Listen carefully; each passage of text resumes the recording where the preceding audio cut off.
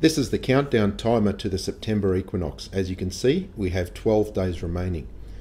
This will be the 5th equinox to occur since I encountered Flat Earth on YouTube in August 2016.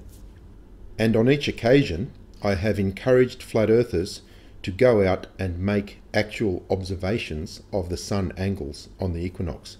For some reason, they continue to remain reluctant to do so. And personally, I find that quite puzzling because Flat Earthers are often telling me that they are truth seekers and they are telling us to do our own research. However, even with the enticement of prizes such as a P900 or a Mavic Pro drone for conducting a real observation on the equinox, the Flat Earthers continue to avoid that day. In fact, I would go so far as to say that when it comes to the equinox, Flat Earthers bury their heads in the sand. They don't want to know about it. So why do Flat Earthers avoid the equinox? And quite often I see Flat Earthers accusing globers of not using real science. Let's take a look at the definition of science. The intellectual and practical activity encompassing the systematic study of the structure and behavior of the physical and natural world through observation and experiment. And a short definition down here: knowledge about or study of the natural world based on facts learned through experiments and observation. So looking at that definition again, what is science? Knowledge about or study of the natural world based on facts learned through experiments and observation. So if we conduct real experiments and if we make real observations to understand the shape of the earth we live on, that is real science. So conducting experiments and making observations of the natural world is science. Equinox experiments and equinox observations are real science because they help us learn about the shape of the earth we live on. So why do Flat Earthers avoid them? So in this video, I'm going to explain a very simple and very inexpensive experiment that anyone can do on the day of the equinox. What will Flat Earthers do? Will they do this real experiment, make a real observation, or will they waste the opportunity once again? So to understand this experiment, we're first going to look at the Quitsato Sundial, which is located directly on the equator near Quito in Ecuador. So as you can see by the people on the sundial, it is quite large, and because it is located at the equator, the gnomon is vertical. Because of its design, the shadow projected by the gnomon on the dial lines can indicate solstices, equinoxes, and also months of the year with great precision. Because we are talking about the equinox, we're going to focus specifically on the line representing the path of the shadow on the equinox.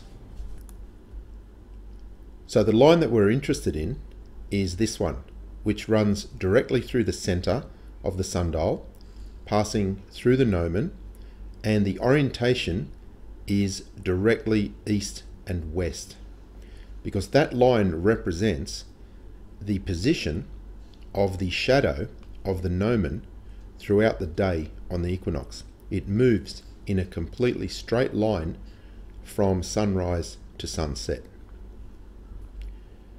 And to help you understand why that occurs, this diagram shows with the blue line the path of the sun on the equator on the equinox. As you can see, it rises directly east, it passes directly overhead at local noon, and it sets directly west. So to an observer on the equinox at the equator, the sun moves in a straight line across the sky, reaching directly overhead at local noon. So for this experiment, we're going to build a small model of the Quitsato Sundial, and this was made from parts I purchased from a craft shop for less than $5. It's just a piece of styrofoam, and I have the end of a paintbrush push through from underneath to make the vertical gnomon. I've also marked north and south lines and east and west lines because that's all we need for the purpose of this demonstration. So on the day of the equinox, the sun will rise directly east, and therefore the shadow of the gnomon will be directly west. As the day continues, the shadow is getting shorter, moving in a straight line until we have no shadow at all visible at local noon, because the sun is directly above the gnomon. As the day continues, the shadow will move in a straight line towards due east. My hand's wobbling a bit, but you get the idea. And then the sun sets directly west with the shadow due east. And I'll just try to do a smoother transition of that. Sun rising east, shadows moving in a straight line until local noon, and then continuing in a straight line until the sun sets.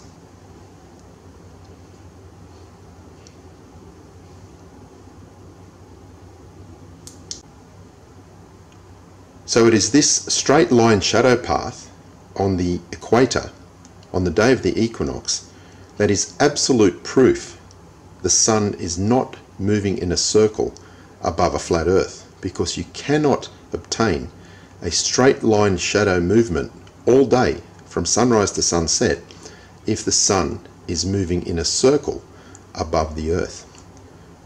If we could all jump on a plane and go to Quito and watch this on the day of the equinox, it would be great, but clearly that's not practical.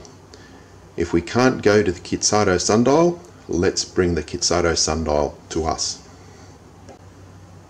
And the way we can do that is to orientate our model of the sundial to the same true angle it would be if it was located on the equator. If we were on the equator right now, the sundial would be level like that. However, I'm currently in Broome, which is 18 degrees south latitude. The curvature of the Earth is 1 degree per latitude. So at Broome, 18 degrees south latitude, the horizontal of the ground is 18 degrees different to what it is at the equator. So to put this model sundial at the same angle it would be at the equator, we have to tilt towards the north by 18 degrees. So we need to point this end towards true north, and we have to elevate towards the equator by an angle equal to our latitude. If I was in Melbourne, Australia, 36 degrees south latitude, I would have to elevate 36 degrees. If we happen to be in the northern hemisphere, let's say Los Angeles at 34 degrees north latitude, we orientate it the opposite direction. So we're always pointing the gnomon towards the equator, and we would elevate it 34 degrees. By doing this, the actual orientation of our model sundial is exactly as it would be sitting flat on the equator. So I now have the sundial tilted about 34 degrees. So it's about what we would have if I was in Sydney, Australia. Now doing so on the day of the equinox will result in a shadow path exactly the same as what we would see on the real sundial on the equator.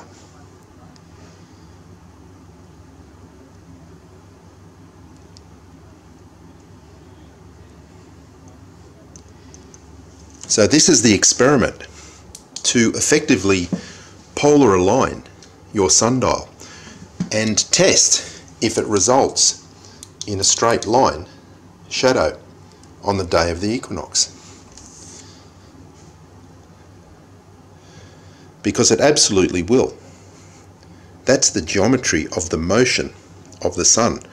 I know this already from my telescopes, the equatorial mounts that are capable of tracking the sun using a single axis of rotation. But this experiment with a model of the Quitsato Sundial, angled according to latitude, which puts it at the same orientation it would be at the equator, confirms the curvature of the Earth.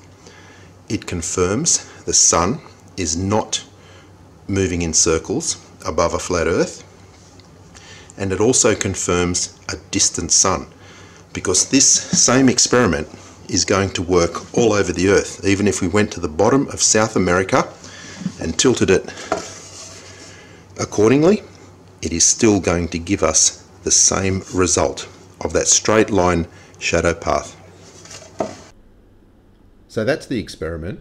As you can see, assembling the sundial is easy, it is inexpensive, and setup is straightforward. And yet the evidence it will provide on the day of the equinox, with the shadow moving in a straight line all day, is extremely powerful. And this is a real observation of the natural world, and therefore it is real science. This equinox experiment and this observation is real science. So what do you say, flat earthers? Are you going to just keep giving us excuses on every equinox, or will you take the opportunity this time to join us and do some real science?